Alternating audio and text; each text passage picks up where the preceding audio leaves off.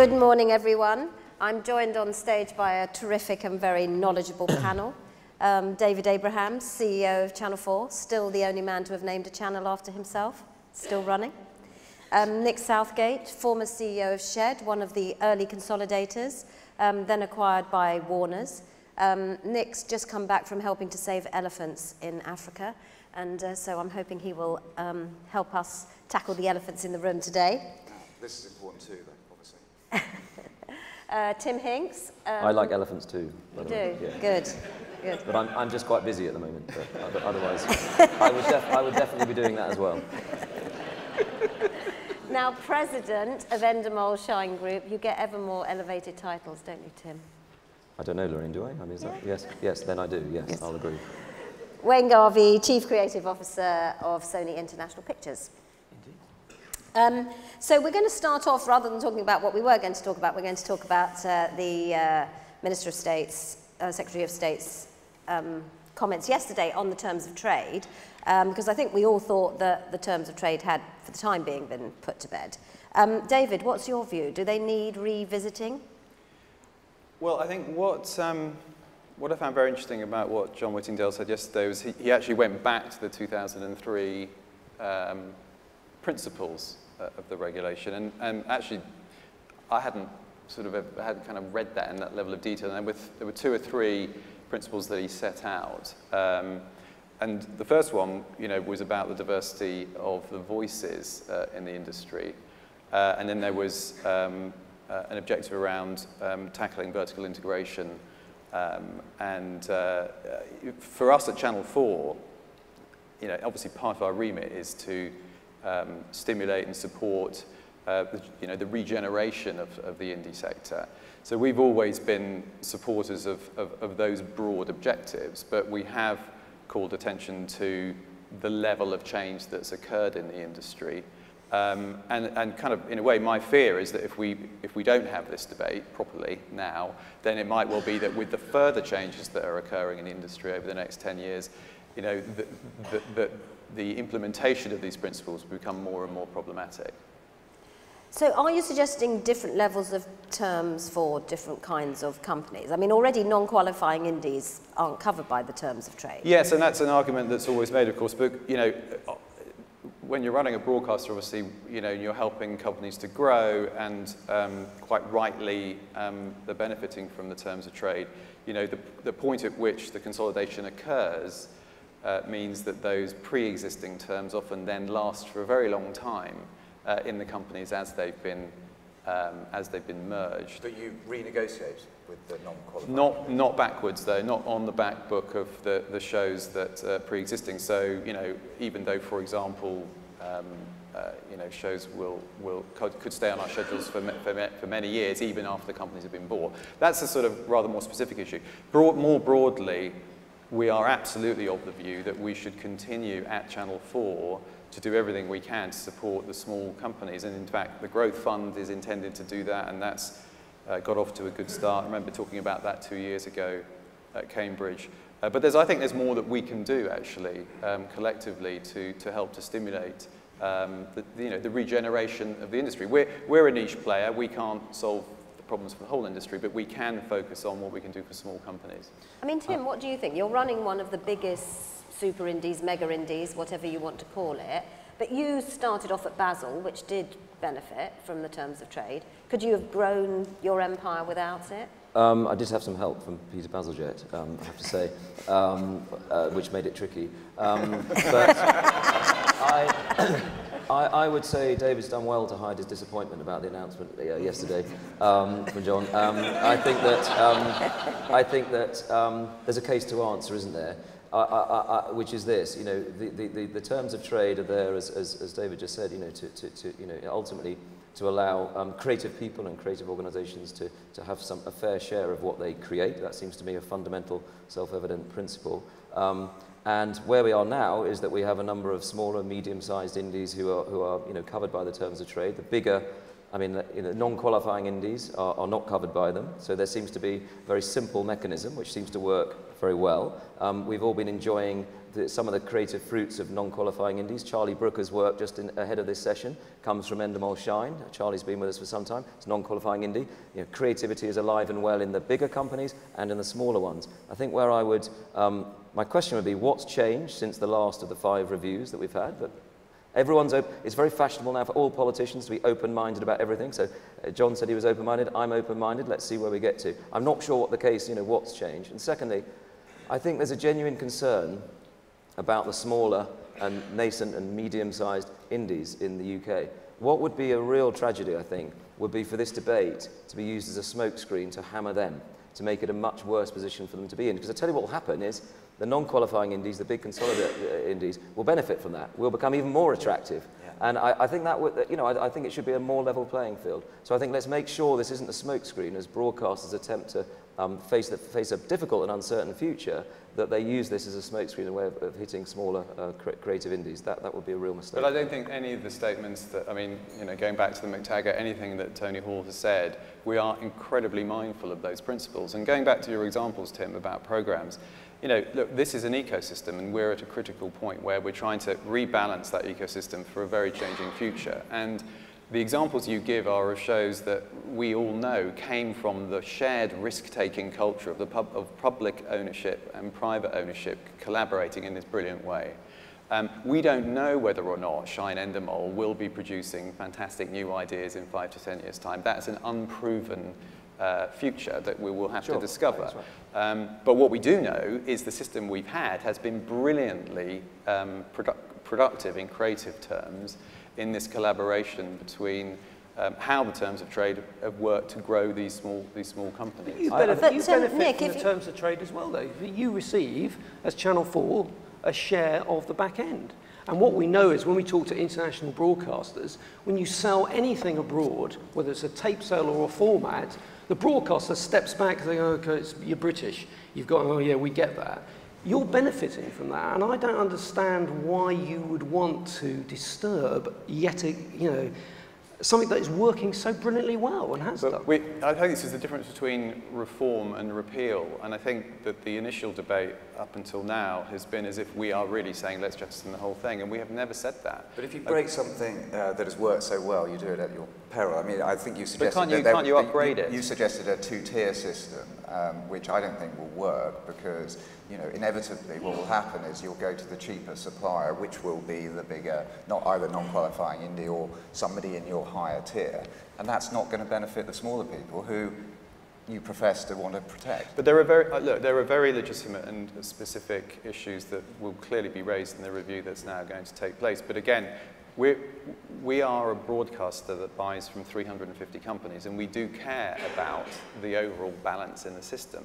We do care about, for example, that our schedule benefits hugely from one-off documentaries. I mean, last night at 10 o'clock, you know, the Lions of Rojava film, and these kinds of dispatches films, they tend not to be made by companies that are you know, super indies, because they're not highly economic, but they are very important parts of how we develop our distinctiveness. I think that's, it sounds like we're moving on a bit, because that's a really interesting point.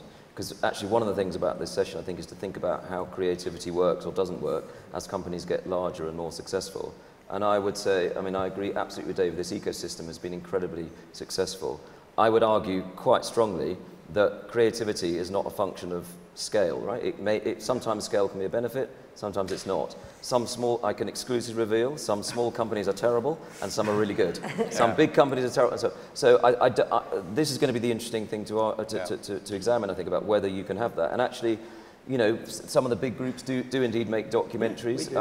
I'll give you one case study you could maybe start with. I'm suggesting, I'm not giving you an option, Lorraine, I'm telling you that's what we're starting with. Thank you, Tim. I realise, so it's up to you, obviously, but, you know, to take your point, you know, something like Humans, or take two shows, Humans and Hunted, and this is very self-interested, they both come from the Shine side of Shine Endemol. That's a company, Shine, that's making 2 incredibly innovative, really interesting shows for you, David, and with your teams. And as you say, it's been a really interesting and brilliant cooperation between the two. That's a company that's been American-owned for about 4 years. and owned by Fox. So I would argue that if we're going down a road whereby somehow being owned by these major American corporations is crushing creativity, or there's the cold hand of the finance director, or whatever it happens to be, the evidence just simply doesn't seem to support that. I don't think that's what you were getting at, David, when you made your McTaggart's speech last year, which really kicked off this whole topic of discussion that's the main subject of our panel today. So, I mean, you were worried about increasing American ownership of British production companies and potentially broadcasters, I'm guessing, last year. Have your concerns grown or decreased? Well, they've not decreased. I mean, if you think about the number of transactions that, I mean, the speech was made at a peak point of transactions that were occurring that year. Since then, we've had 2 major mergers in the mobile space.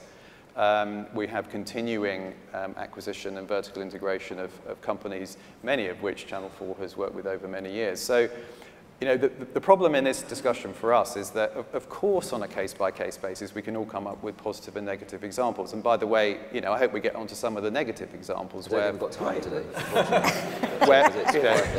Because they do exist. We've still got 50 minutes, Tim. They do exist. But the broader point was that if you combine all of these effects and you combine potential change of ownership of some of the big broadcasters and, you know, in my mind, greatest concern, you know, that the BBC's budgets are much more limited and that affects the ecosystem fundamentally.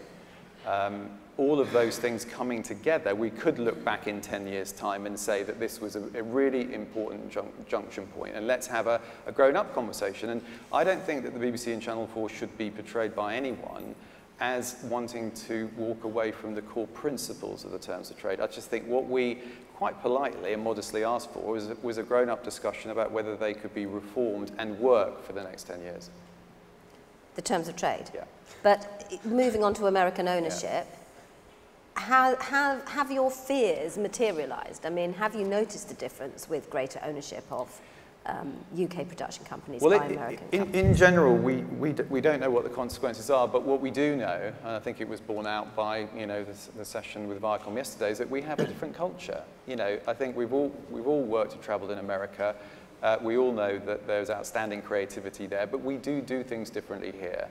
And the risk-taking appetite that is built into the not-for-profit public service system is a fantastic fuel into the creative economy. And it is different to how things work in America. Americans are fantastically creative with a profit-driven motive, and the two things competing with each other is very, very effective. But let's not then wash away if all of this ownership changes to the extent that it would. We just don't know. A lot of these companies are saddled with a lot of debt. You know, a lot of the share prices of a lot of these ownership holding companies is under a lot of pressure that might create new issues that we've yet to see come through. And bluntly, you know, I know that at the top of these companies, you know, financial realities will come to bear. They just will, and we're in denial if we pretend that creatively, you know, nothing will change, which of course is a hypothesis at this point is unprovable, if we don't understand the broader structural challenges. I mean, Tim, you're bathing in the afterglow of a, you know, takeover by a major American corporation. I think your headquarters in Shepherd's Bush, you did show us, had changed a bit to reflect.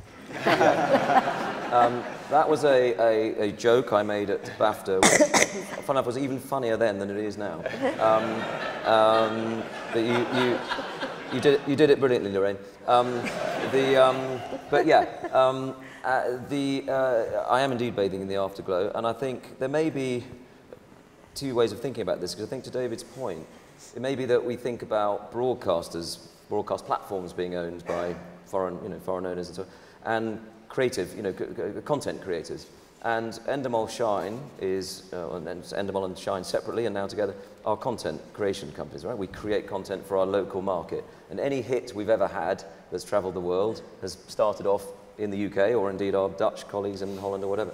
And so we are, through and through, in the way I think about it anyway, a British company, right? I mean, and I'm sorry, I'm not going to keep referencing Charlie Brooker, but, you know, you name it, whoever, you know, a number of British talents sit under our roof in Shepherd's Bush, and we create content for our local broadcasters. And for this, as you say, David, this absolutely fantastic, valuable ecosystem, the PSB ecosystem, that has been so helpful and encouraging of creativity. And we think about it like that. So we are not, the sort of R&D, if you like, doesn't suddenly go back to America and sit there. It's all based here.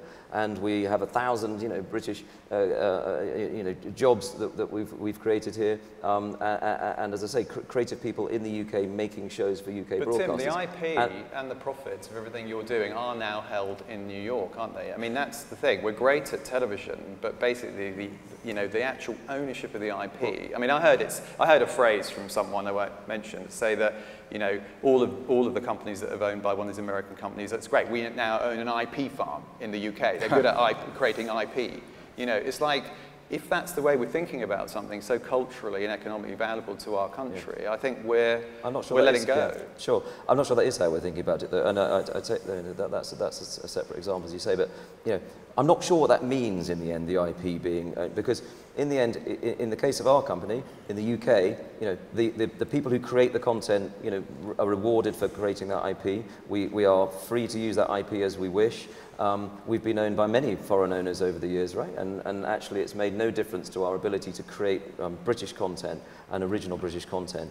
I think it's just, stepping back a second, it's a success story, right? People are going to invest in successful British industries, right? Not just in our sector, but that's what's going on here.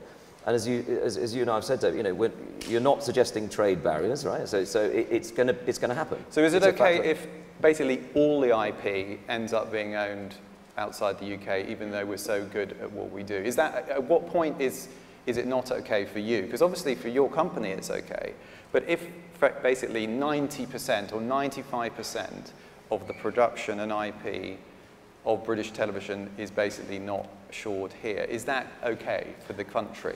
I'm just not sure what that practically means in the end, because the way I would look at it is say, what we need and the way our company works, and I'm sure yours works, is that there is autonomy in the UK, or Holland or Italy or wherever you are, and the management teams there and the creatives there have absolute autonomy to sell their shows wherever they sell. They play the market. It's a hard market, the UK. There's a very small number of broadcasters and buyers, as you know, so we don't have an advantage in that regard. But we push our content there, and the UK company has absolute autonomy and ability to do that. But the profits are returned to the UK. Yeah. I mean, I'm not sure what the... Well, I think there has to be a difference. I mean, Nick, there has to be a difference when you're owned by somebody else. There just has to be, between being, a UK indie where you call all the shots, you don't answer to anybody. You sold Shed to Warner's. Presumably you were happy at the time to sell. It was an incredibly exciting thing to do. I remember we did it in the autumn of 2010. We announced it at MIP.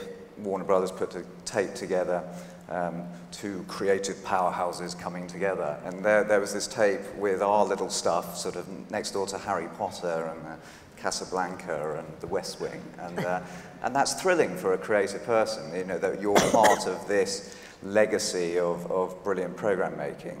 And essential to our deal, actually, was that what Tim was talking about. We had enshrined in our deal that we would operate autonomously for 3 years.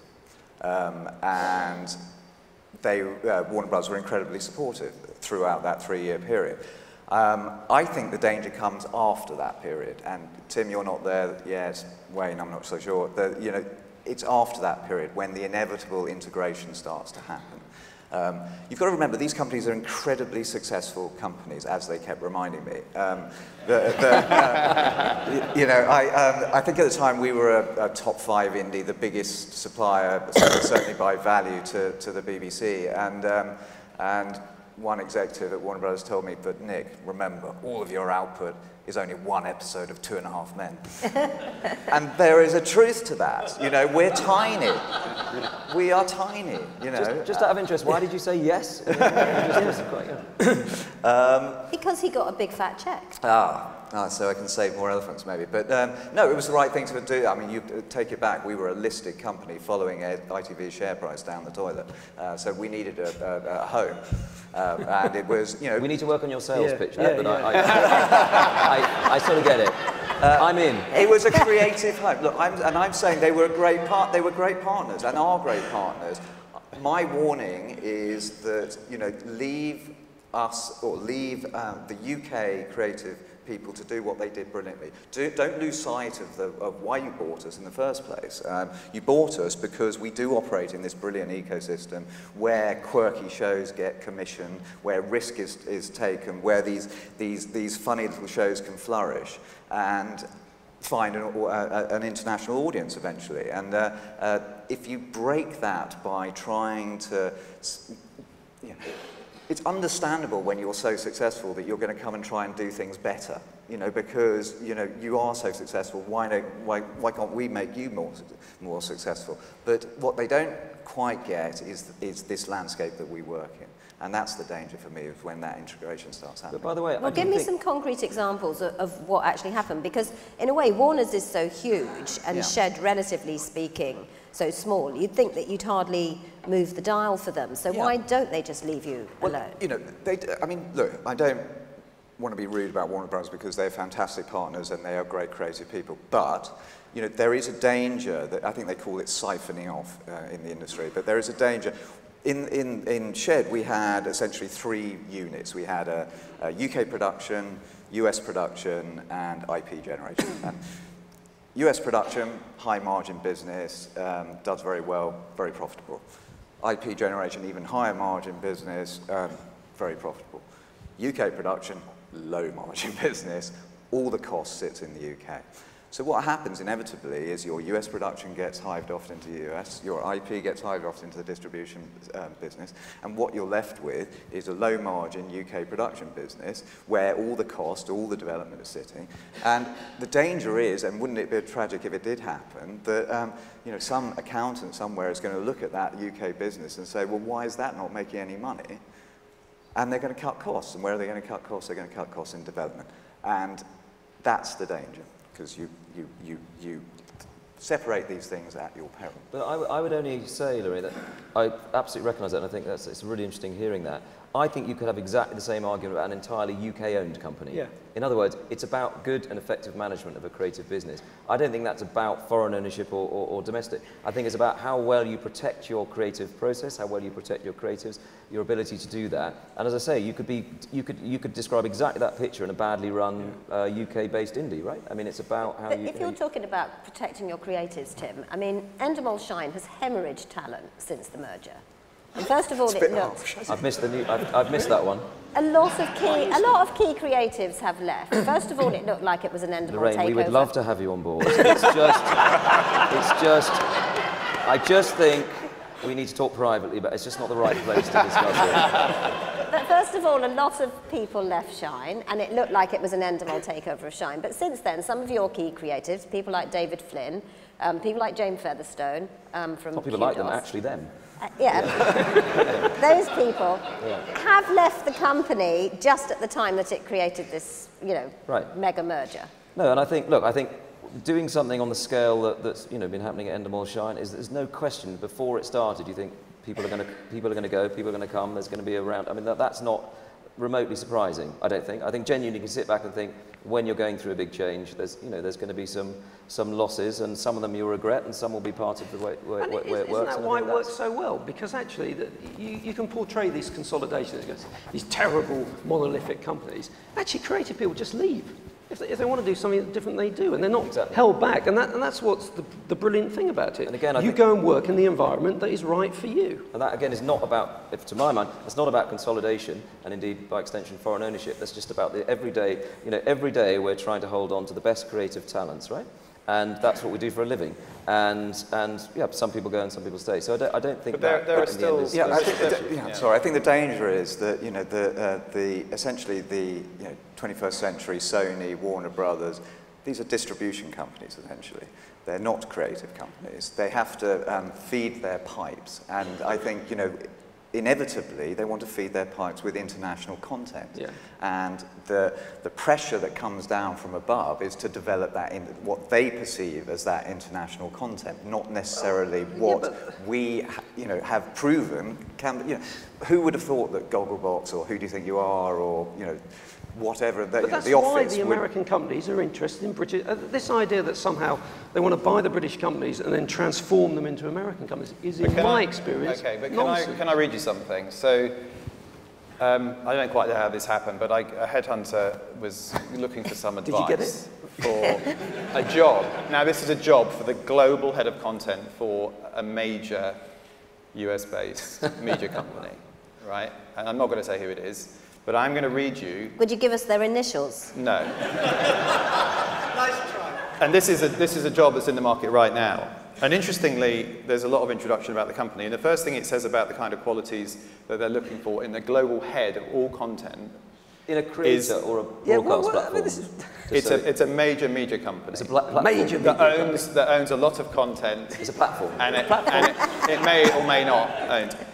And the first thing it says about this person is that they should have they should have no ego. Egos are not tolerated in the company at all, which of course in the creative industries is a little bit hard. Well, you have that. It then says major key objectives: drive year-on-year savings on content right costs, including synergies from group-wide acquisitions. Create value from these investments and contribute to overall business margin group-wide and by country via astute financial management of the content function. Now, that is the reality. That is the reality of what all of these mergers and acquisitions are heading to in business terms. I absolutely accept that for you, as brilliant creatives, it's not an issue, but that's where it's heading. That's not my world at all. I mean, this is quite interesting. I'm a bit upset, Tim. Have you been approached about this? I don't know what the holiday pay is. It might be your job. But I'm flattered. It doesn't sound like it's been a very thorough search if none of us have been approached. I think that's a broadcast platform, and I'm not trying to push it because you're not. But I think that's a they broadcast. own a lot of content creation. But that's not a content creating company along the lines of Endemol Shine or All Three or whatever. That sounds like a sort of listen. We don't know because you're understandably not going to say what it is. But you know, you can find jobs like that here, right, in the UK, where people are, you know, and again, I come back to the fact that, you know, how you effectively manage a creative company is all that matters, right? And some people are good at it and some people aren't good at it. Some Americans are good at it and some aren't. And I think that the worlds we're in, you know, that where every day we come into the office, right, and yes, sing the Star Spangled Banner, but then having done that, we think about what we're going to create for broadcasters like David's broadcast in the UK, and in Holland they're thinking, you know, about what they create for RTL and so on. And I've had ownership, you know, I've been owned by many different people, right? Of many different flavors, and you know, there are good owners and bad owners, and I'm extremely happy to talk about the good owners, and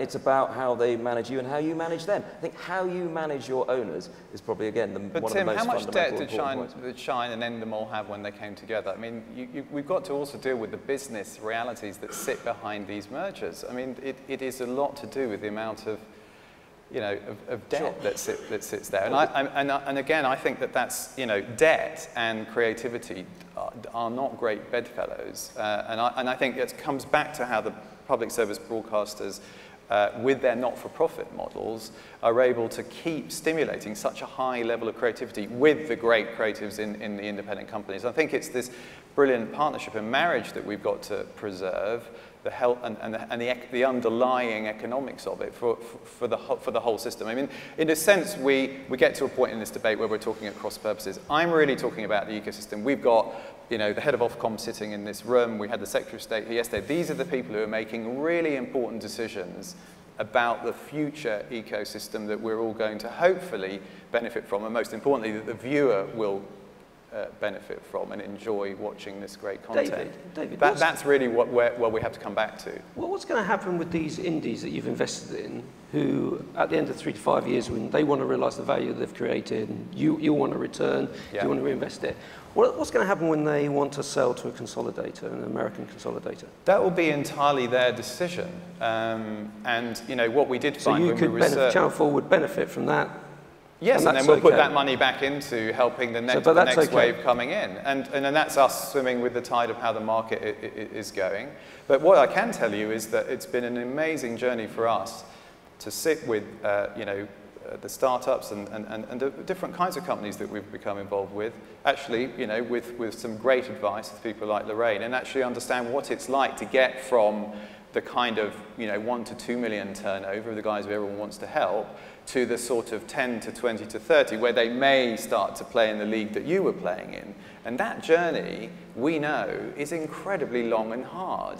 And we at Channel 4 really want to help those guys go on that journey, because it's perilous. You know, you do need extra capital. Banks are not there at the moment to help on decent terms people to expand their capacity. And that's where there's a gap. And I think we're filling it really well with the Growth Fund. And I'd like to keep investing in the Growth Fund. And if we do make returns, we want to reinvest those and make it as useful a fund as we possibly can. But Wayne, that's a similar thing to what Sony's doing, really. You've also backed quite a lot of startups. I was in Belfast yesterday, about 18 months ago. 2 young guys who I didn't know actually came to me. They were working in Ireland, and I liked them, and I thought they were really imaginative, and I liked what they talked about programs. And we thought there aren't many indies in Northern Ireland. It would be quite good to do something in the nations, and we invested in them. And I said to them, I don't want you to develop many shows. I only want you to develop 2 or 3 shows in your first year. The first thing they developed is a physical game show, which they had ITV and the BBC were both really, really keen on, and eventually went to the BBC, which has been great. And in Northern Ireland, we just produced, well, yesterday, we were just producing the American pilot. So what's happened there, and this is the point, in the real world that we live in, it's all about, you can be scathing about distribution, it's all about distribution. Because, as Nick says, you cannot run a British production company on the margins basis anymore. So consequently, you've got to work with people who can take your IP and take it around the world. You know, I mean, there's been a lot of talk recently about The Crown, which is obviously something, Left Bank is a Sony company. One of the interesting things about The Crown is that the deal we were able to do with Netflix was as good as it was because at the same time the studio was negotiating 2 other deals with Netflix. So consequently, the deal we got for Left Bank was beyond our wildest dreams, and you can only achieve that if you're part of a big and strong muscular distribution outfit. I think there's another interesting area related to that, which is about the notion of risk and risk-taking. And again, David's very much is absolutely right in the way that the ecosystem as it stands, you know, and has been a really interesting, you know, the UK has almost stood alone as a place where risk-taking, you really can do it, you know, and broadcasters are prepared to take ideas, you know, from a conversation, let alone off a piece of paper. And so it's been a really interesting place of risk. We know that system, you know, I passionately believe that system needs defending and bolstering, but we know at the same time the realities are it's under pressure. The question for me is, you know, are the bigger, you know, is there an argument you can run, I believe there is, that the scale that you get from some of the consolidated indies also helps foster that risk-taking for British creatives. And I can only say from my experience, and having been, you know, owned, you know, as I say, foreign owned for many, many years, and part of a big company with a global presence, you know, being, if you like, in some sense protected, right, from exactly what David was talking about, which is, you know, the really, you know, marginal decisions which between success and failure when you're very small, being protected from that after a certain point can, in the right hands, allow you to take more creative risks. We've invested quite. We've invested quite a lot of money, depending on how you measure, in our online digital video operations, both here and around the world. Now, that's a real risk. There's no proven return on that. It's money we may never see again. Let's see, but we're working hard to make sure we do it. But it's a new area and so on. And we would not have been able to do that if we didn't have the scale and if you like, almost the comfort of being a part of a large organisation that could take risk. And that's a really exciting story for us and our UK companies as we move into that area. So, Nick, did you find that you had more risk capital as a result of the Warner deal? I think yes, to a degree, but I think there was pressure and is pressure. I mean, remember I left a year ago, but there is pressure to develop for the pipes and to develop an international formats, and there is you know, a lack of understanding of our market. Which is inevitable, you know. I'll just tell you a quick story. Just before I left, I was on a conference call. We did these regular development conference calls, and where you pitch in your latest shows. And we had a new BBC Three show and a new Channel 4 format that we were excited about and pitching in. And if you know, we did Don't Tell the Bride on BBC Three as a big show. You know, we obviously did Super Nanny on Channel 4, and many other great Channel 4 shows. So quite excited about this call. A new executive on the other end in Burbank. So we make the call, and we start, and we say, right, we've got a Channel 4 show that we're very excited about. We've got a BBC Three show that we want to pitch in. And there was just deathly silence. And then, and then across the Atlantic came the words, Nick, I don't want anything with a 4, a 3, or a 2 in front of it. I just want a 1. And that's an absolutely true story. And I think it goes right to the heart of what we're talking about. That's hilarious. So Tim, are you honestly going to tell me that with all the different owners you've had, you've never been on the receiving end of that kind of... No, I've got nothing remotely as good as that. No, and no, oddly, no funny stories about the people currently employing me. But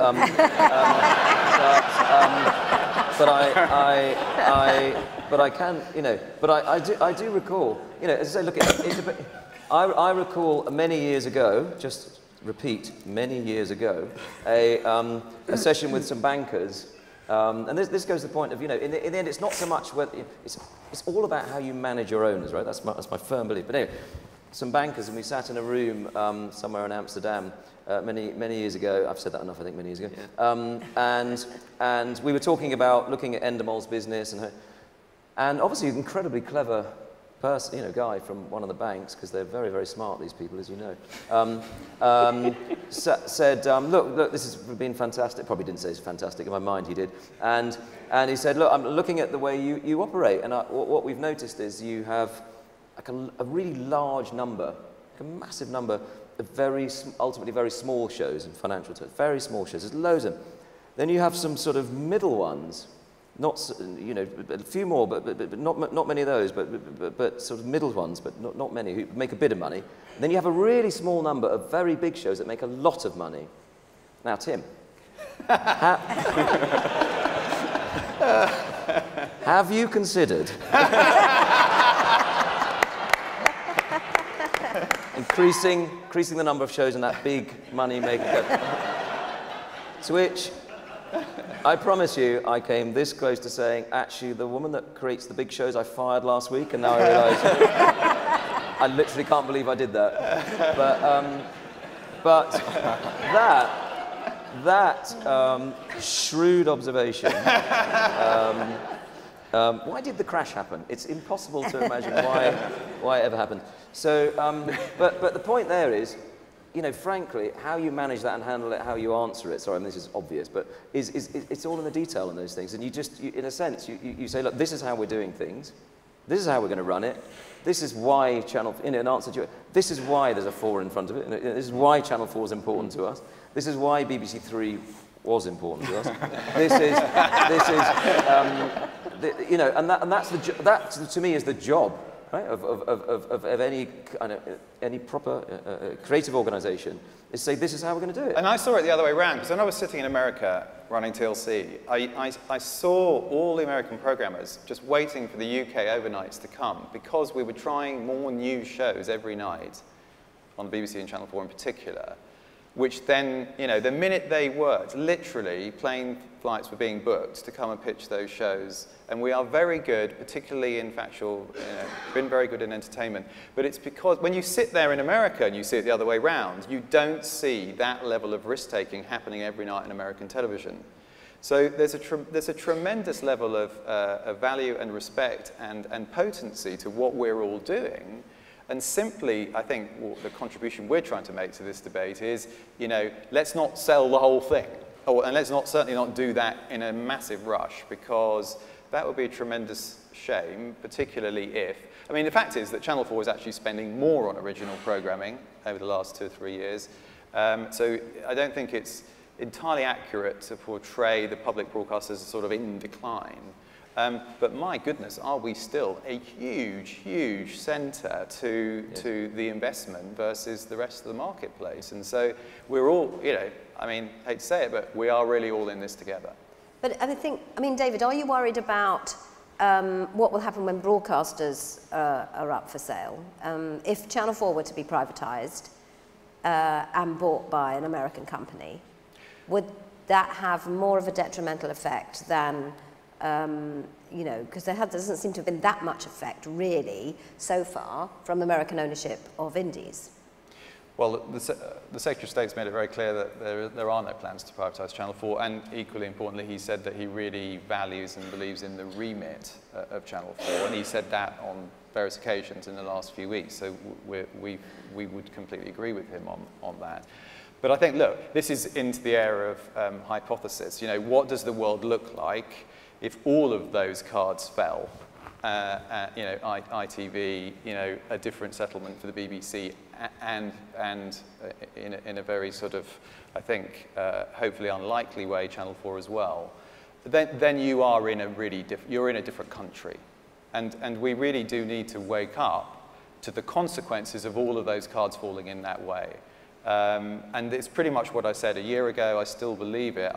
You know, I'm incredibly proud of what this country is capable of doing, and I think we should really work to preserve, you know, what it is that makes us special, and let's not sort of, with all these slightly more specific arguments, sleepwalk into. Well, we all say we love the BBC, and we all say that, you know, we think the system's really good, but at the same time we sort of sleepwalk into this, and we slightly sleepwalk into it because there's a sort of omerta around being really honest about how different we are to the cultures of American corporations. And then it's not that they are not creative, we are just different, and let's preserve what makes us different. You know, I think when I walked out of the room yesterday of the Viacom session, someone said that, well, he's a very nice man, but he could be selling cheese. You know, I mean, they're different cultures.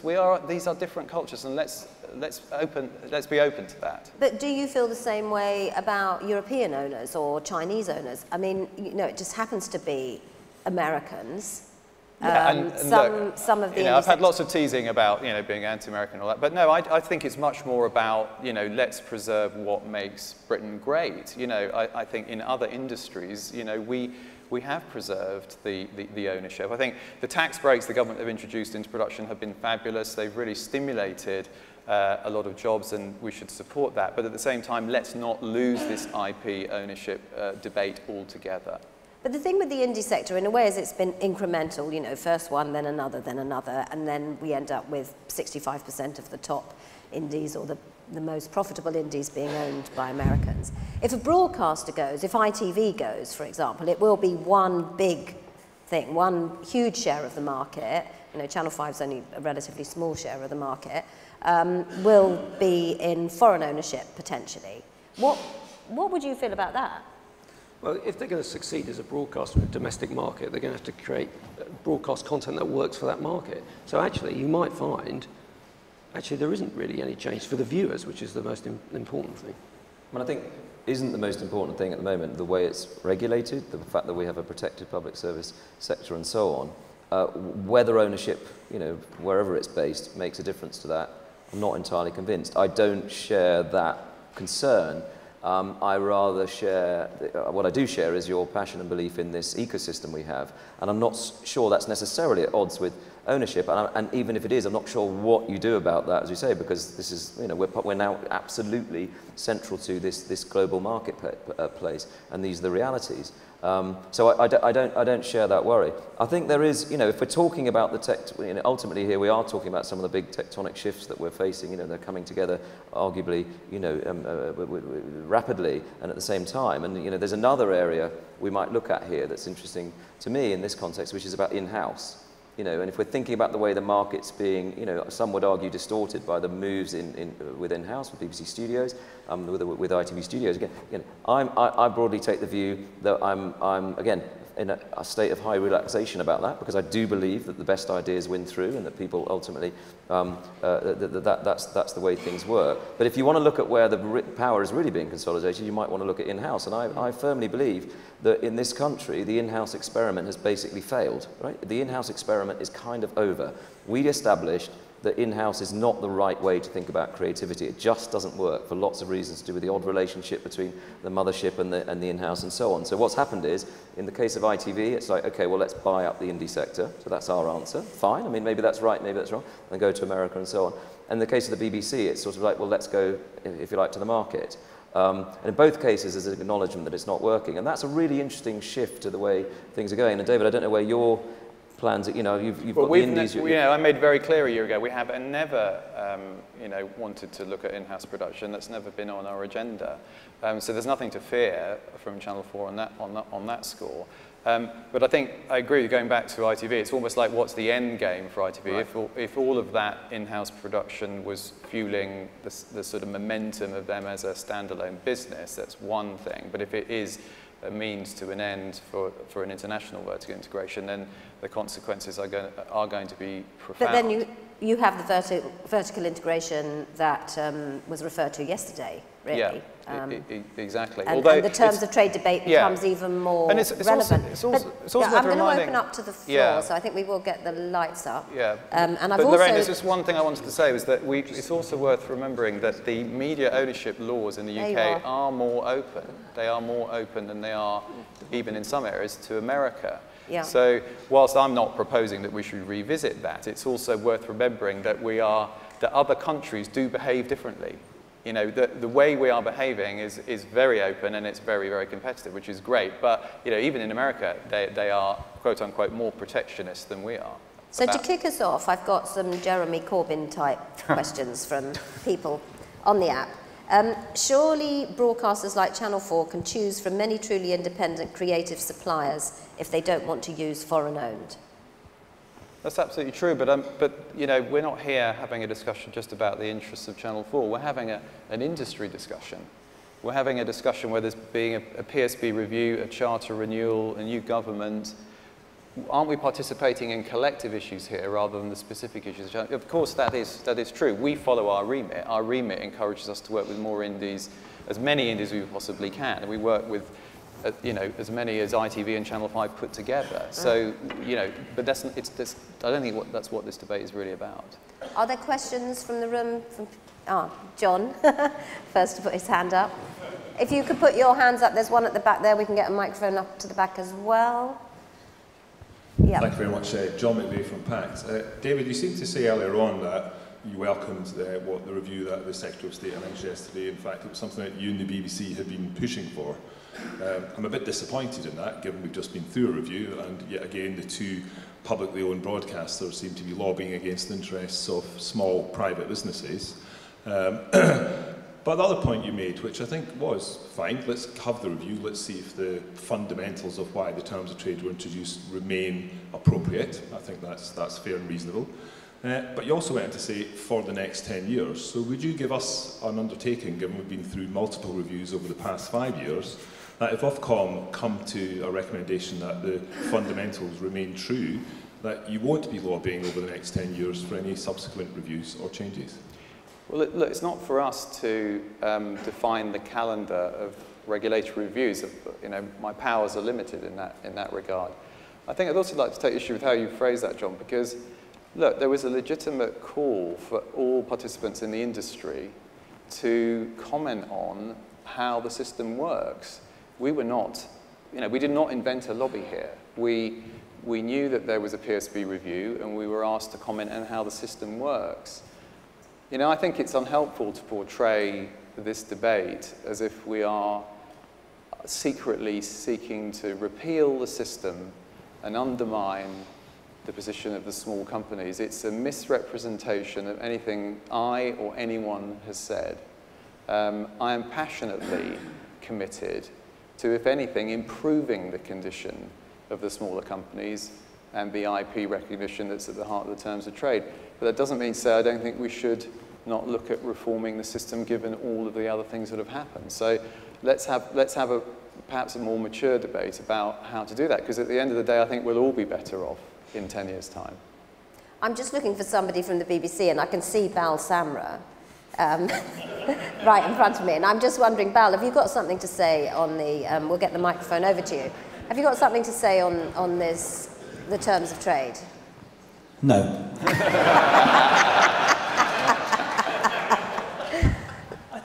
I think we can put ourselves in a position. We take positions very quickly, and I think I don't have a loaded kind of thought around it at all. But it's right that you think about the changing landscape. And it's really been fascinating listening to the characters on the stage there, and start to think about how this market's going to change over the next period, and it not to be considered to be a loaded thought process if somebody is looking at any particular part of the ecosystem.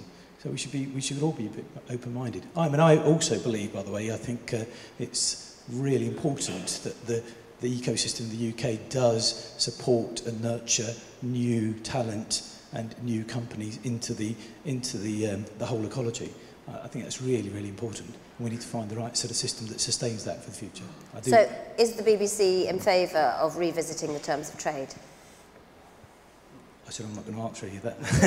I think it's interesting actually when people talk about the terms of trade. It's about the business arrangements that you have with the different types of organisations that you work with, and so it'd be interesting to understand what people actually mean about the terms of trade. There's the rights, there's the amount of money we pay, there's the tariffs, there's the support that we give to individual companies. It's quite a wide topic. And it'd be interesting to understand what people mean about the terms of trade.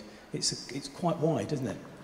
My view, Bal, and we had this discussion before I left Warner Brothers, is that the BBC has already taken back everything from that we were gaining from the terms of trade anyway, because you were underfunding all our programmes by at least 10%. I don't know if that's still your experience. That's a very good point. That doesn't happen at Channel 4. But Really? Okay, question at the back. And if you've got another question, anybody else, please put your hands up. We'll get microphones to you. One over there. Yes, question at the back. So I'm Philippa Giles, Bandit Television. Took slight exception, Lorraine, when you said about hemorrhaging of talent from Endemol Shine, because when Jane left, it was about the time when I was starting up with Endemol Shine. And a lot of people, I think a couple of comedy startups have started since I joined, and very reinvigorated leadership, I think, with Diedrich and Dan at Kudos. So I would just like to say with Endemol Shine, what I found is they're completely talent-focused. And I felt empowered and recognised in a way that I never did at the BBC.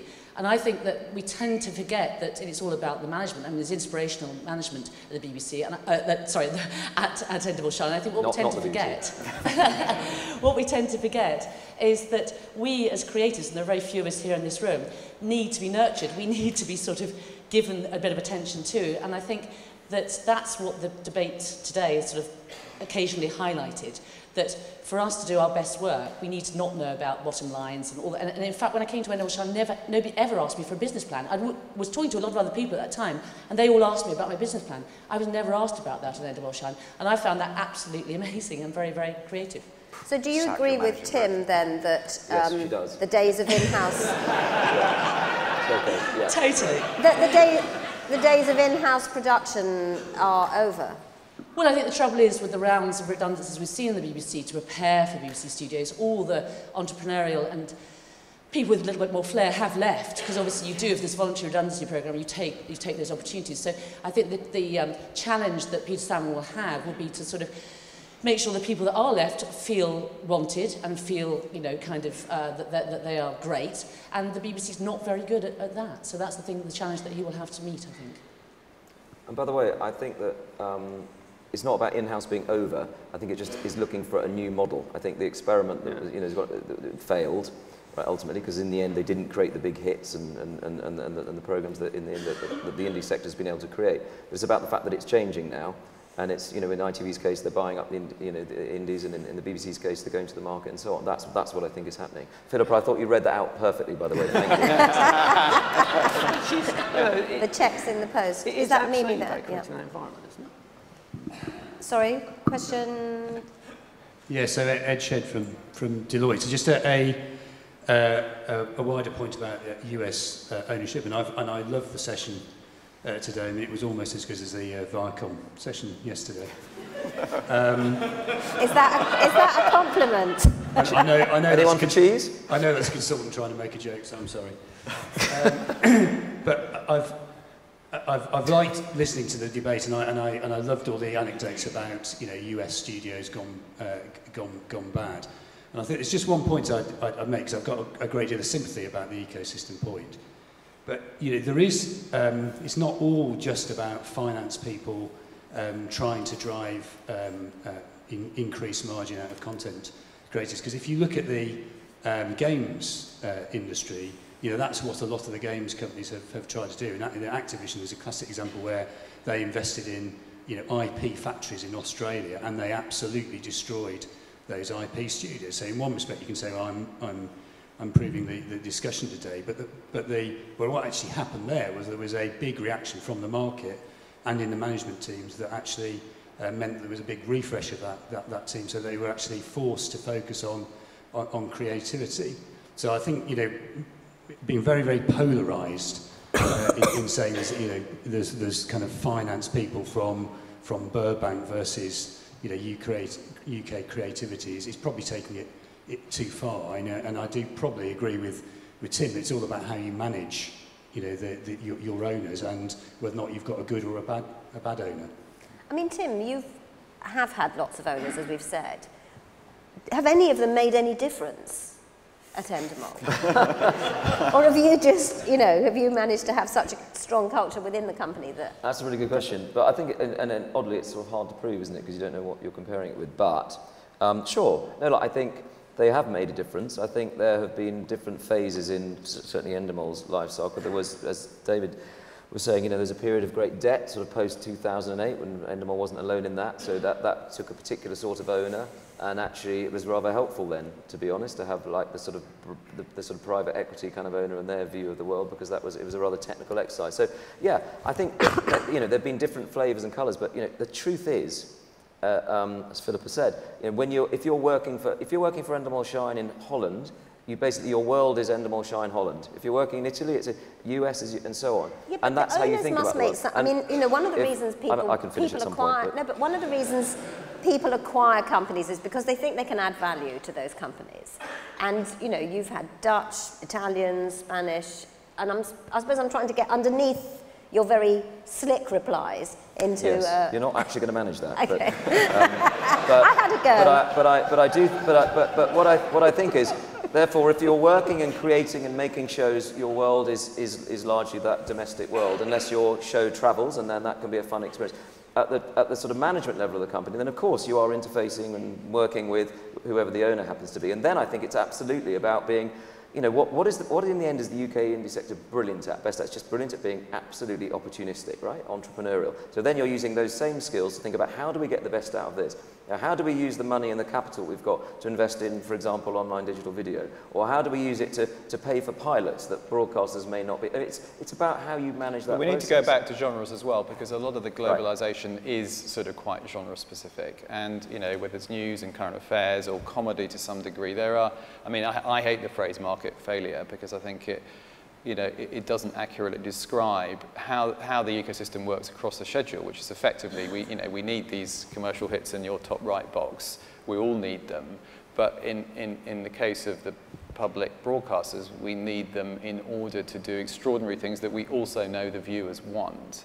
And they may want that in slightly smaller numbers, but the whole system works together brilliantly. So again, the economics of the companies that are making the tougher work by people actually quite often who are very happy to earn a reasonable salary doing tough work in a relatively small company, that adds hugely to the health and wealth of what we're all culturally getting from the system. So I think, again, the balance between the harder engines of IP and all of the other bits of the system needs to be kept in our minds as we have this debate. Just a quick point from the back. Been very patiently waiting. Sorry, that's loud. Oh, it's Steve. Steve Hewlett, just briefly, I'm struggling slightly with some of this. It would be a terrible shame if Warner Brothers ruined Wall to Wall. I grant you that. And that wouldn't be a no great addition to road safety. But if they ruin Wall to Wall, someone else will step into the breach. More than likely, the people who do such sterling work in Wall to Wall will reappear in front of David Abrams' commissioners within months, branded as Bog Brush Productions or something else. Surely this system, given that nobody is able to dictate to the broadcasters who they buy from, this is self-correcting. If the process of consolidation leads to creative ruin, then creativity will re-emerge somewhere else. The broadcasters have the whip hand here. They can buy from whoever they choose, unless David and the BBC wish to tell us now that the changing structure of the industry means that they effectively have their hands up their backs and have no choice about who to commission from. If Rupert Murdoch is now, by definition, the supplier of choice and there's nothing you can do about it, that would be a serious question. Otherwise, it seems to me, that on the production front, it is in fact largely self-correcting. One other question, if I may, on the terms of trade, can somebody scale the problem for me?